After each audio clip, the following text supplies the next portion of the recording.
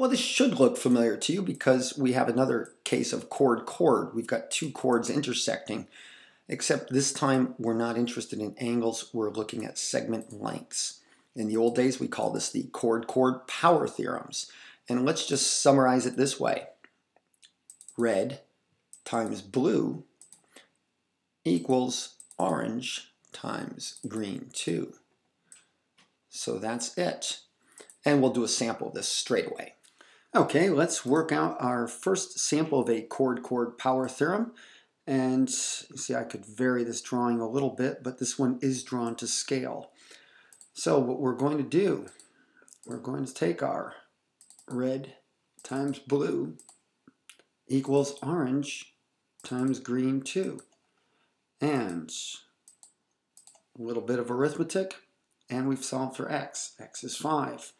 Easy enough. Let's move on. Now the next exercise in our textbook, number 4, we're going to do the same thing, chord-chord power theorem, but this time we're going to introduce a variable expression.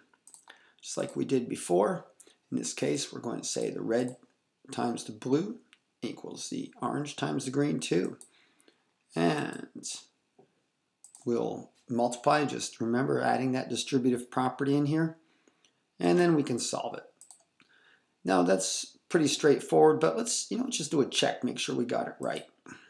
And if I just introduce those numbers, I say, see 9 times 20, that's 180. 10 times 18, that's 180 as well. So remember, this segment is 20.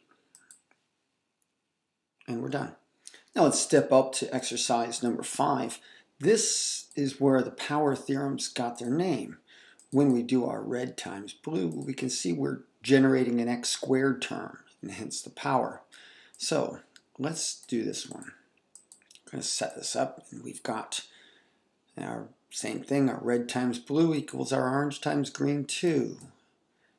And our next step, when we distribute, we can see right away we got 3 terms. It's time for algebra 1. So let's turn this into a quadratic. And we're going to have to factor this quadratic. If you don't remember, maybe you can go back and say, oh yeah, my rainbow. The sets of whole numbers or integral values which have a product of 48, they're colored pairs. And I can see I'm looking for one with a difference of 8. Looks like I've got the 4 and the 12 right there. So let's go with that. And then I know my zero product property gives me these two expressions. And then I can say, well, I can solve that. And I've got the values of negative x's, the set of values negative 12 and positive 4. Now this is where algebra is going to end and geometry takes over. And I'm going to disregard the negative 12 in this case. Be careful, don't always disregard the negatives for the value of x. You have to substitute back in here. I've got a blue segment that's x. X cannot be 12 units, negative 12 units long. So I'm going to throw that one out. And I'm going to say x is 4. Nice thing to do at this point is to do a little check. Say, well, if I were to substitute back into the original expression, well, I've got 4 times 12 equals 6 times 8. That checks out all right. So the blue segment is 4 and the red segment is 12. So I guess we're done with that, but let me shrink this up a little bit. For those of you that are still uncomfortable with, or you've forgotten your factoring, you could always fall back to the old ABC, and you can use 1, and you've got your coefficients there, and just use your old quadratic formula, you'll get the same thing. Now this chord-chord exercise, number 13, in our textbook also has 2 segments which have the variable x in them, so let's see what we get here. We set it up, same thing, red times blue, orange times green 2. And this time you notice we do our multiplication, a little distributive over here, but it's pretty straightforward. You say, wait, no x squared term. Oh, this ends up being a pretty easy one. So we get down to our x equals 5. Let's just remember what we're really after. That means that this red segment actually becomes 10 units, and this one becomes 8 units. And let's just do that final check. 10 times 12, 120, 15 times 8, also 120. That checks out okay. Okay, let's move on. And now let's do a practice work that's not from your textbook. This is from the auxiliary worksheets that your teacher might be using. But I thought this is important because we have to ask a different question. We're using our power theorems, but let's stop solving for x and actually answer a question. How long are the chords? So make sure you answer the question. Don't stop with x here. We'll set it up the same as we've done. We've got red times blue equals orange times green too.